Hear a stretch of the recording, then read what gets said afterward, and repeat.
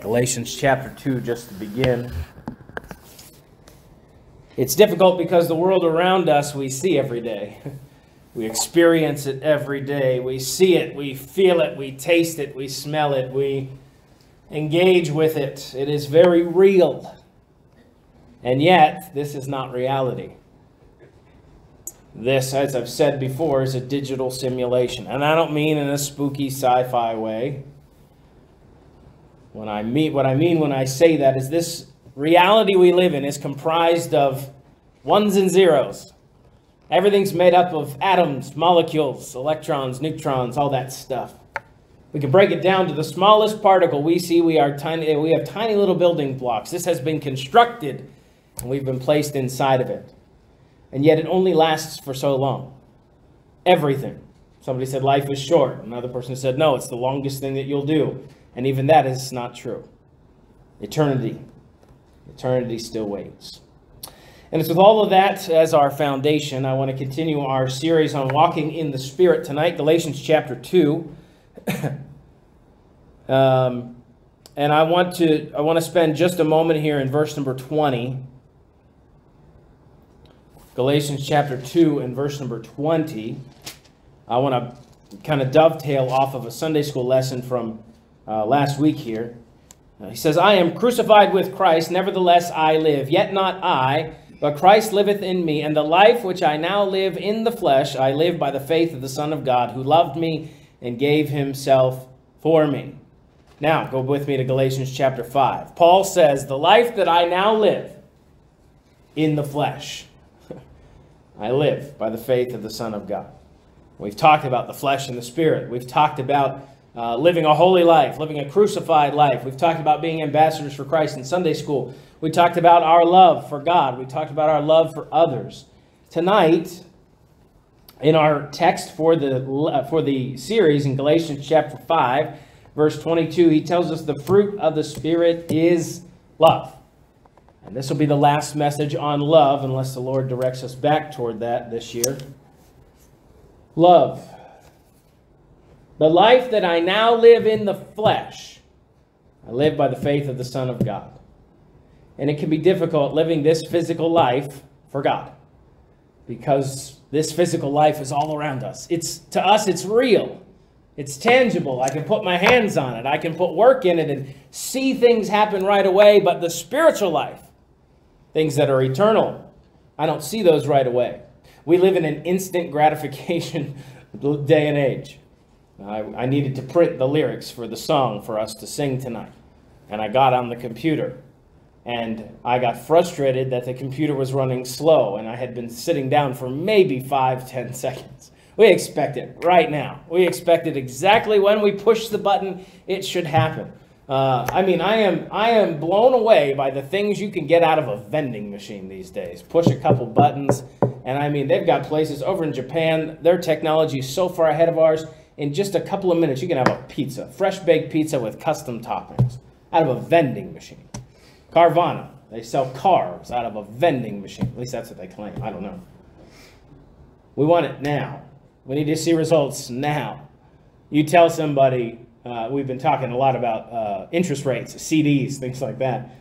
People tying up money for, amounts of years. Well, we could put it away for 5 years and get this rate for 5 years, or we could go 18 months and we get the same rate for 18 months, right?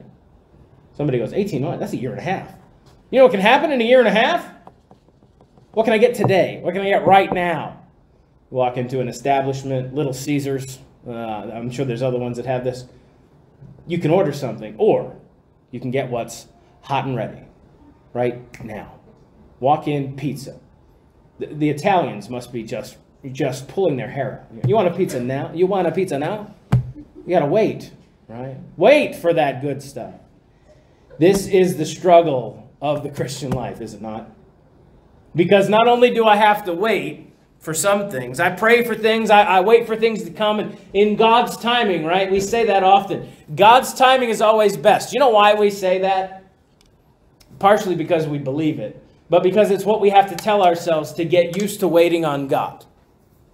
That's the real honest truth of it. Well, God's timing's best, and we do believe it. But it's because we get used to not having things instantaneously. You know what God would do with us if he gave us everything we wanted right when we wanted it? We'd spoil it, consume it upon our lusts. The fruit of the Spirit is love. And we've looked at our love for God. We've looked at our love for others. Tonight, let me share with you our love of the world. In John chapter 3, go there with me. We're going to spend a little bit of time in John's writings tonight. John chapter 3.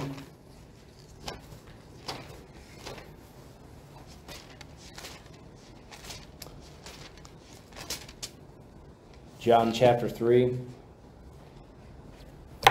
What did I order? I ordered something off of Amazon. I think it was a book.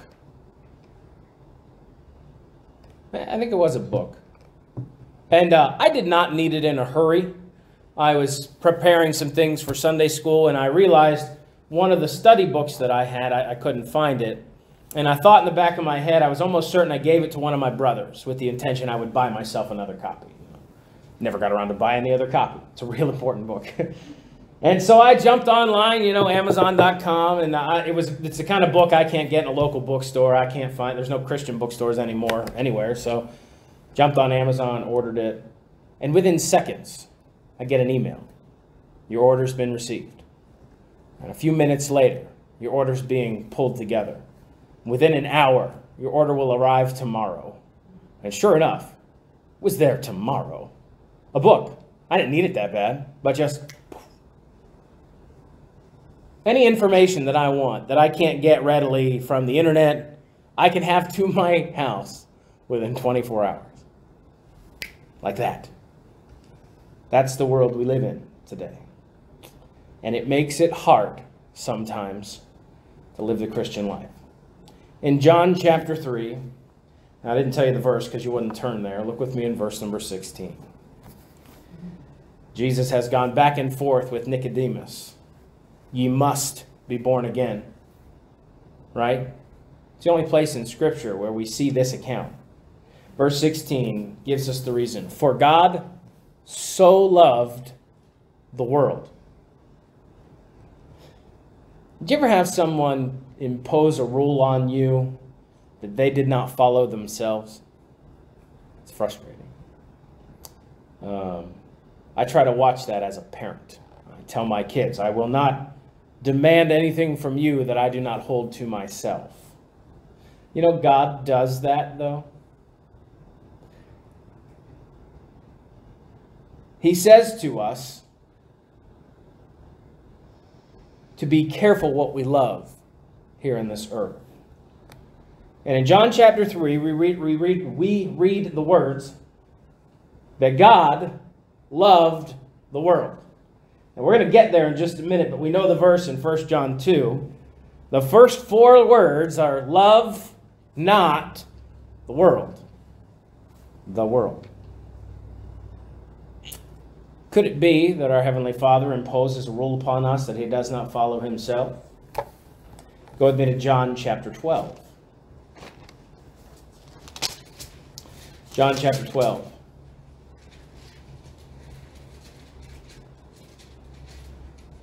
Now, we'll clear that up when we get to 1 John, but let me give you an introduction. When God says he loves the world, and when he tells us not to love the world, he's not referring to the same two things. He's referring to the same place. He's referring to the same people. But he's referring to them in very different contexts. John chapter 12, verse number 25. This gives us a little more context. John 12, verse 25. The Lord says, he that loveth his life shall lose it. And he that hateth his life in this world shall keep it unto life eternal. Do you love your life? He that will love life and see good days. Should we love our life in this world? If I were to take a poll and say, how many of you love your life? I hear people say it all the time. It's almost a cliche thing that I love my life. It's great.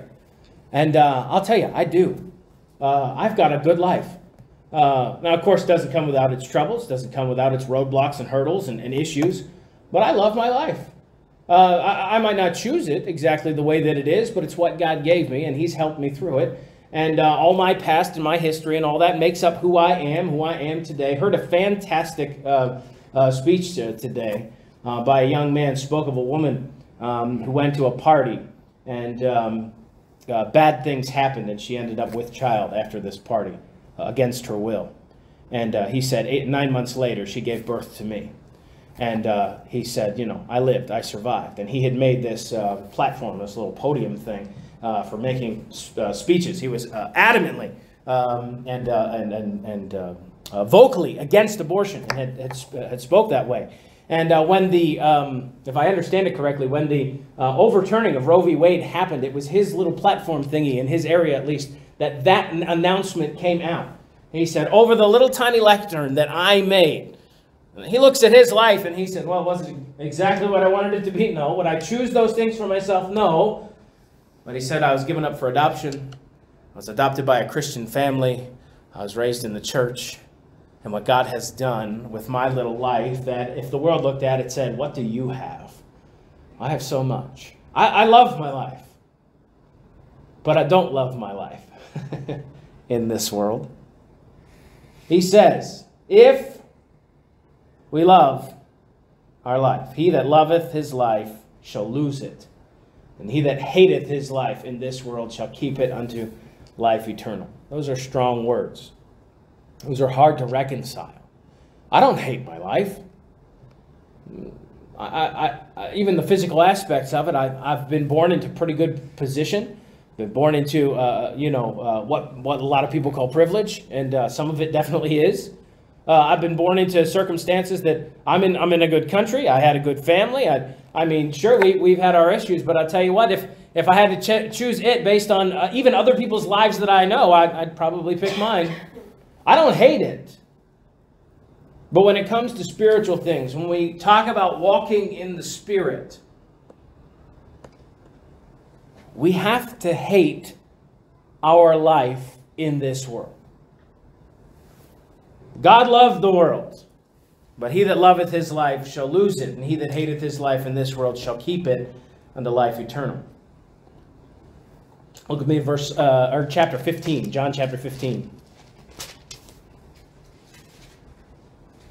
John 15.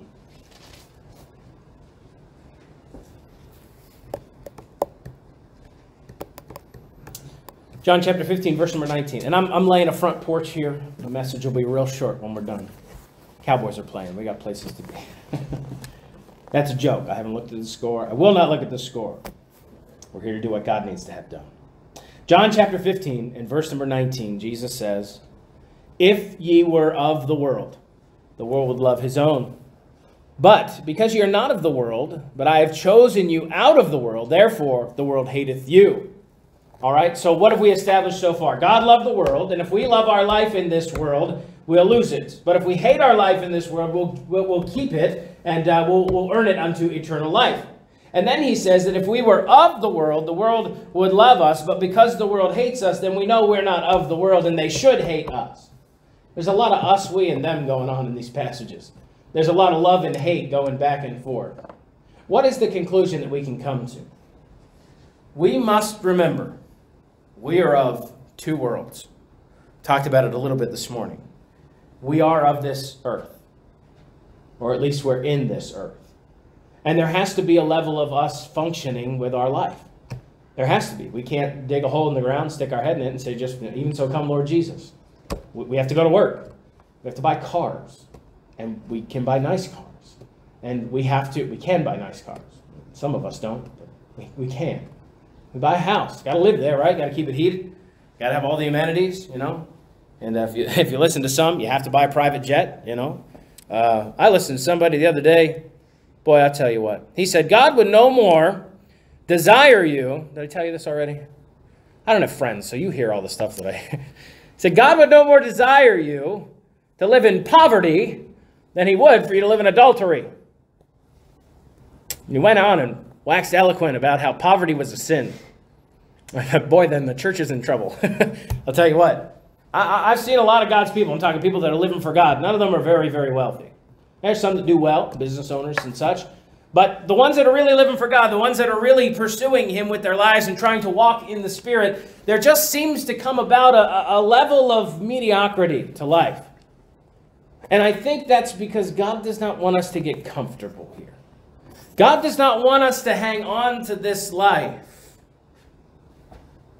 John 17, Jesus says, I've given them thy word, and the world hath hated them, because they are not of the world, even as I am not of the world. And we spoke about being ambassadors for Christ this morning, and there's this strange frustration that when we live for God, all those that will live godly in Christ Jesus shall suffer persecution. Life will be harder, because God calls us to be in the world and not of it. We don't get to fit in with the crowd. We don't get to fit in with the norm. We don't get to go with the flow. We don't get to do what's easy. God has called us to something bigger.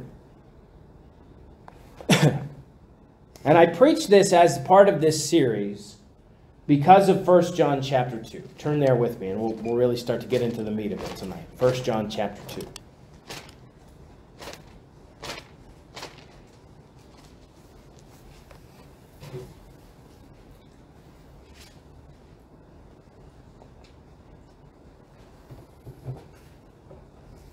First John chapter 2, look at verse number 15. 1 John 2:15. Here's the verse. Love not the world, neither the things that are in the world. If any man love the world, the love of the Father is not in him. This brings my mind to Jesus as he gives the example of no man can serve two masters. For either he will hate the one and despise the other, or he'll... I forget how it goes, but you understand the concept. You cannot serve God and mammon, he says. Mammon we often refer to as money, but it means so much more than that. It means material things. It means the things in this life. Love not the world. You know what that means for you, Christian? That means that we ought not be so invested in what's going on around us that when we hear the news and we hear about the world and where it's going and what it's going in, it ruins our day. What that means for us as Christians is that when the wrong person gets put in the White House, we're doomed. This is the beginning of the end. I'll tell you what. Have you seen how bad it's getting out there? Of course I have. Of course I have.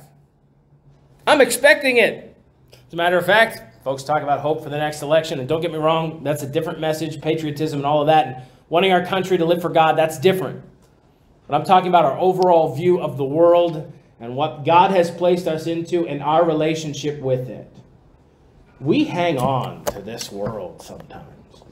We get all tied up in knots and consumed by it. Love not the world.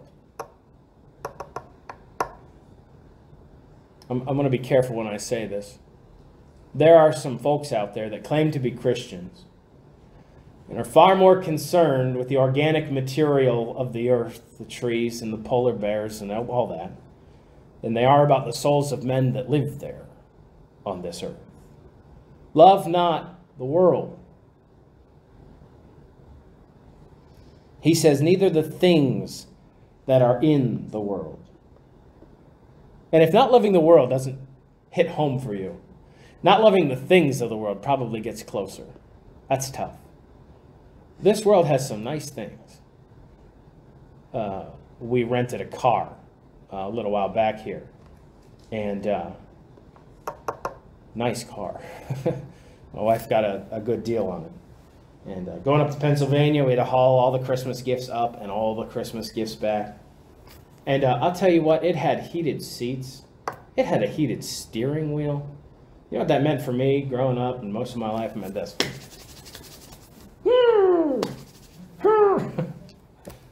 This thing had everything. Everything.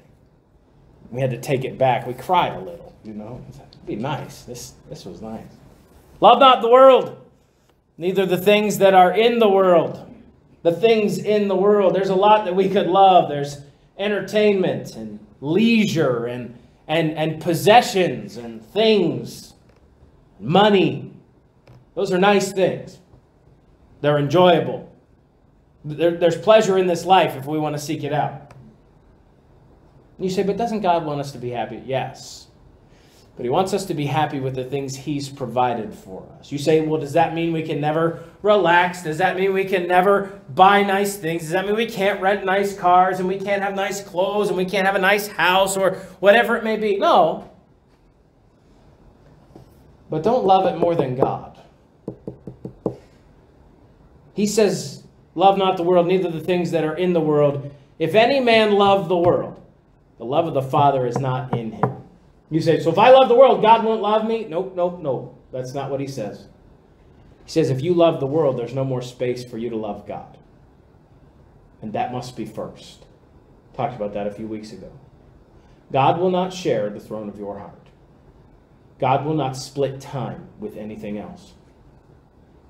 God will not share you with your things and your funds and your entertainment and all of that. He wants to be first. You say, wasn't that selfish of him? I think he's earned it. Love not the world, neither the things that are in the world. If any man love the world, the love of the Father is not in him. You say, I don't believe that. Take it up with the guy that wrote the book. If you love the world, you cannot love God the way he expects you to. It says verse 16. And it's not that he says that blindly. It's not that he says, you can't have all those nice things. You can't live for yourself. That would be selfish. You need to live for me. No, look at what he says. And our perspective of this earth needs to come from the God that created it and the God that has allowed it to go on. Verse 16, he says, for all, say it with me, all that is in the world, the lust of the flesh, the lust of the eyes, and the pride of life. All of it. Everything this world has to offer. It's not of the Father, but is of the world. There are preachers today that from the pulpit are trying to preach a gospel in Christian life that is 100% founded upon the things of this world. We're going to look at that verse next. Verse number 17. Not only are the things of this world not of God, and they cannot cohabitate. Not only that, God gives us eternal wisdom in verse 17 when he says, and the world passeth away, and the lust thereof. But he that doeth the will of God abideth forever. I want to tell a story here. I'm going to take it completely out of context, but it opened my mind to some things. I had a friend growing up that, as many young men do, he fancied a young lady. And he was a very independent person.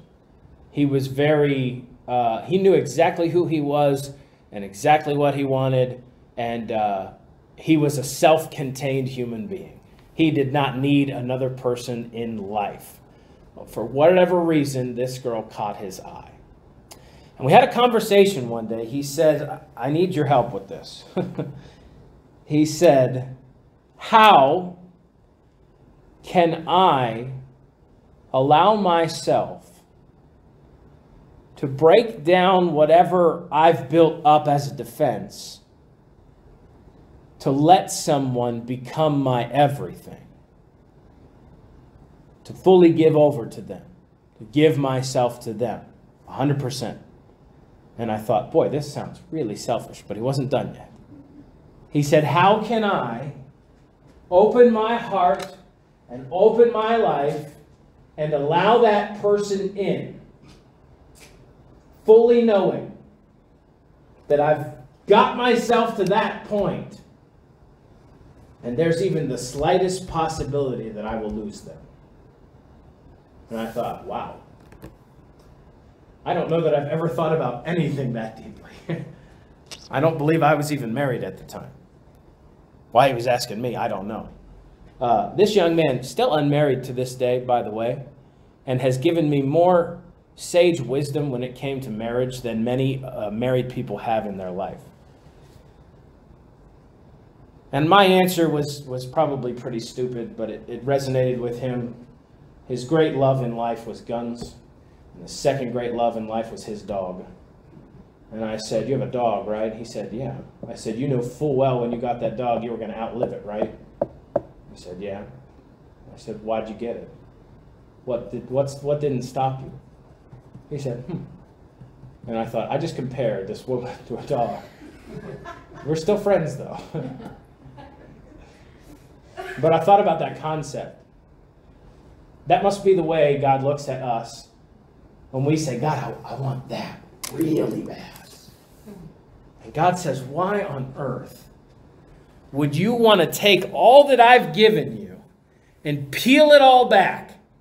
The eternalness of our relationship, the righteousness that you have, the sanctification, the standing of you being my child, all of this, to take me out of the way and to take a football game and put it in that spot when you know full well it's all going to burn away and it'll never matter."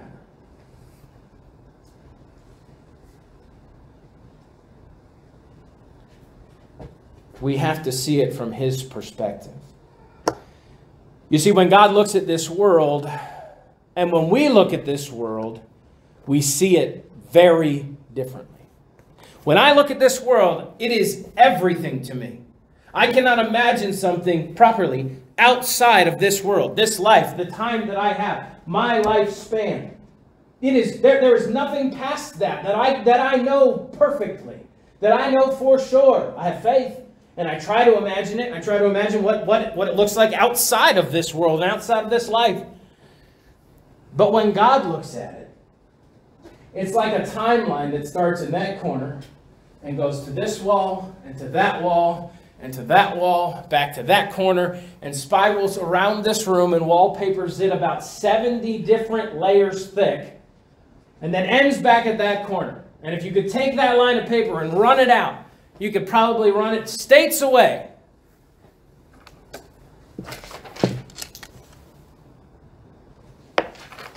And this world is about that big. You probably can't even see it from where you are. I can barely see it from here. And God says, "You're going to trade me for that?" It makes us sound foolish. It makes us sound selfish. But rest assured, God knows what it's like to make that choice. God knows what it's like to struggle with that. Go with me to Colossians chapter 2.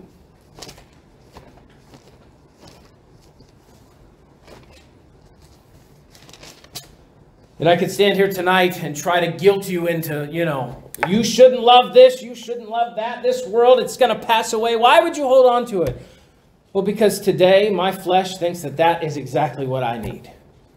And today, my physical mind, my lizard brain, as the scientists like to talk about, thinks that that's the answer. The question is, will we walk after the flesh? Or will we walk in the Spirit? Colossians chapter 2, verse number 8. He says, "Beware.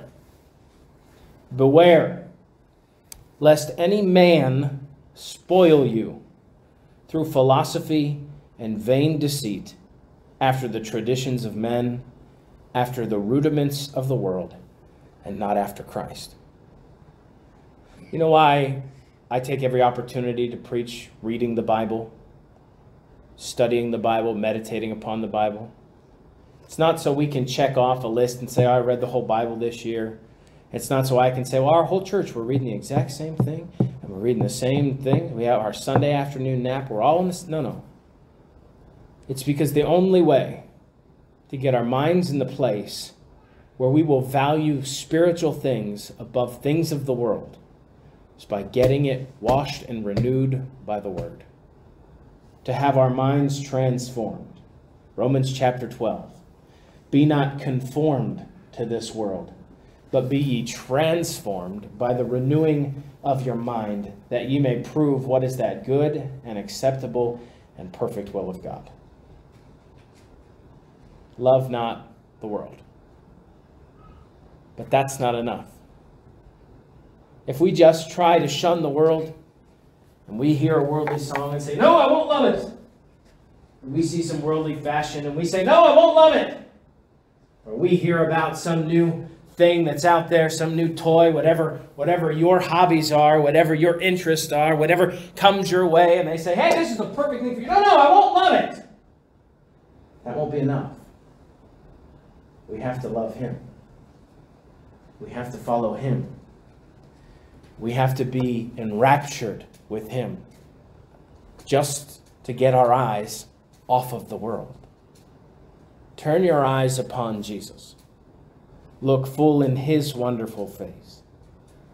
Then the things of earth will grow strangely dim. We try to do it the other way around. We try to put blinders on and say, I won't love the world, I won't love the world, I won't love the world. Hey, look at that. We talk about the kids with ADHD, which stands for attention deficit. That chair needs to be clean. I was joking. Spiritually, that's how we are. We have an attention deficit. We can't keep our attention on God. And boy, I'm looking forward to the day where I don't have to govern that anymore. There won't be any distractions. There won't be anything that tempts me to love it more than I love God. He will be my everything. To the point, and I cannot grasp this yet, to the point that even my wife won't matter that day. My family won't matter. My church won't matter. This physical book won't matter. It'll be Him. And I won't have to struggle. I won't have to fight. I won't have to try. But now, I do. Because a great battle is being waged over your heart. Whether it will follow Him, or whether it will follow you. Go to 2 Timothy 4 and we'll finish tonight. 2 Timothy chapter 4.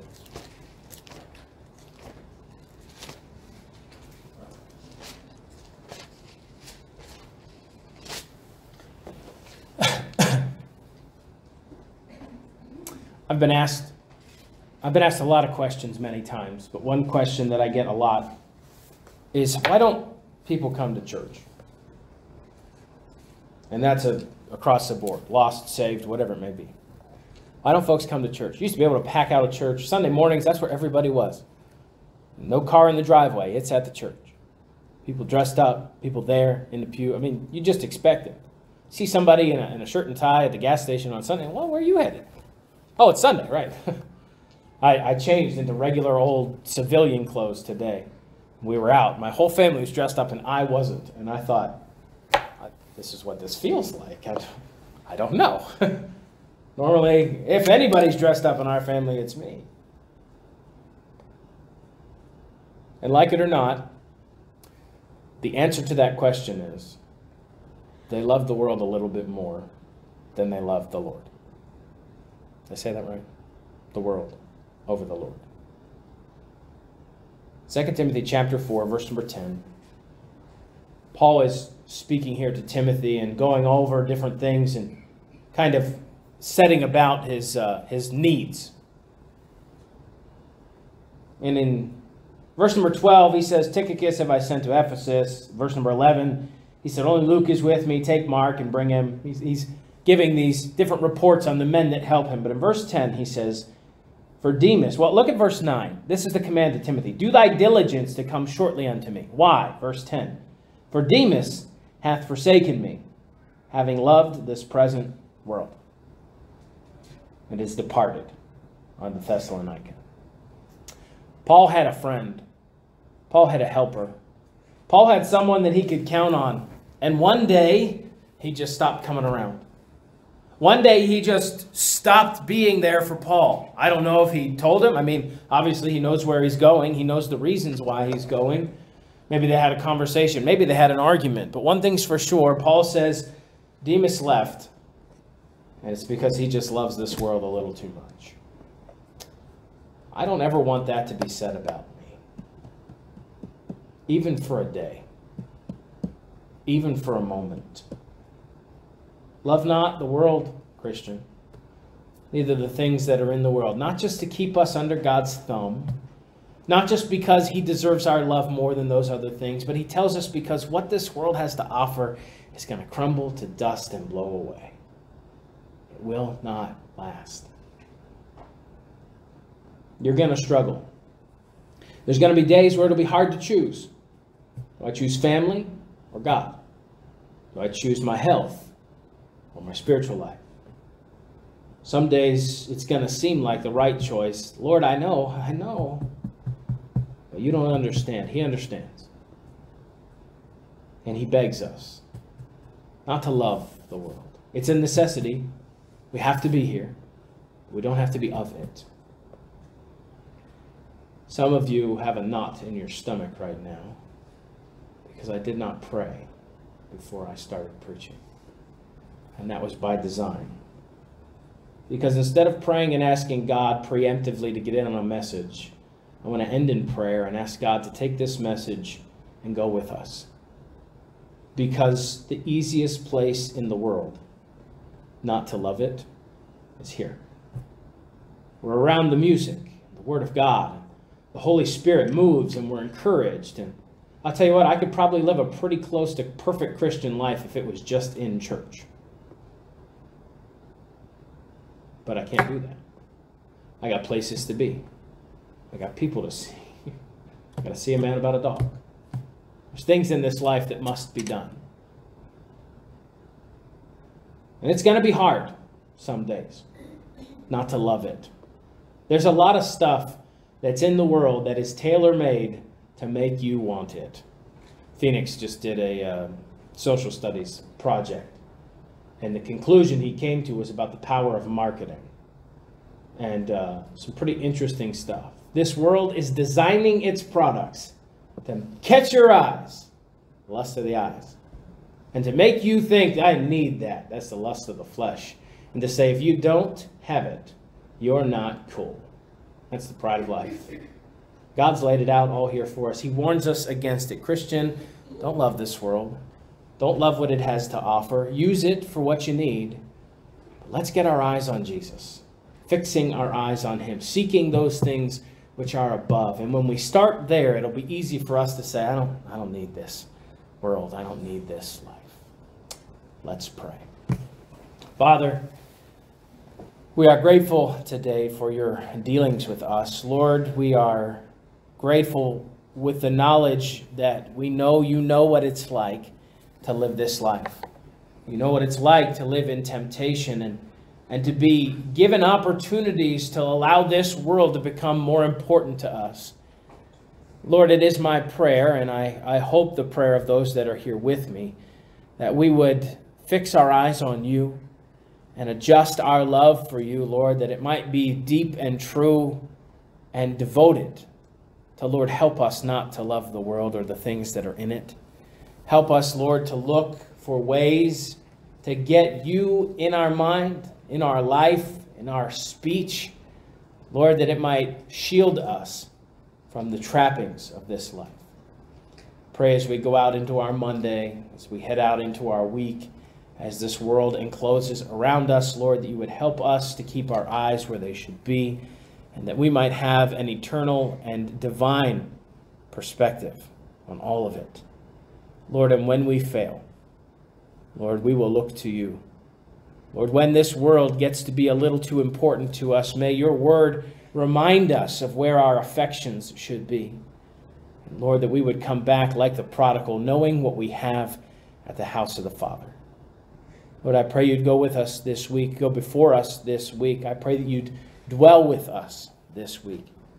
Be in all that is said and done, that you would have the preeminence in all things. Until we meet again here at this place. In Jesus' name, amen.